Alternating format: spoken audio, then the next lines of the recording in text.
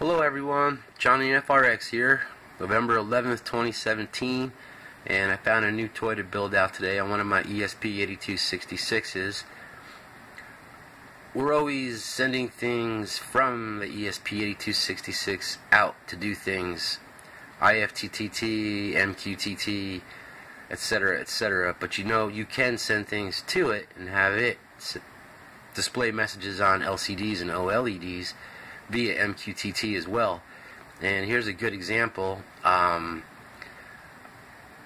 have a text on the left side there on my normal mobile phone, and I'm going to send it to the ESP8266. It's going over via Wi-Fi through the interwebs through an MQTT broker, and it'll show up and with an alarm and blinky lights on the LCD in front of you. Imagine putting something like this on your refrigerator, so when your kid comes home, you can send them a message, take out the garbage, and they can't ignore it because it's going to be very obnoxiously loud and blinky until he acknowledges it. So I'll hit send here on the set, and there it goes. So now that's flashing and it's gotten the message, and I can either turn it off via my phone, or whoever comes up to the screen hits this button here and acknowledges, and message gone.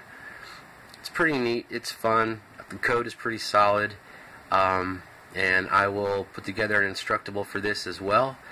There's no charge for using the MQTT broker, there's no authentication, and it is speedy fast. I tell you what, I thought it was running directly from my Wi-Fi to it at first, but no, it's going over the interwebs.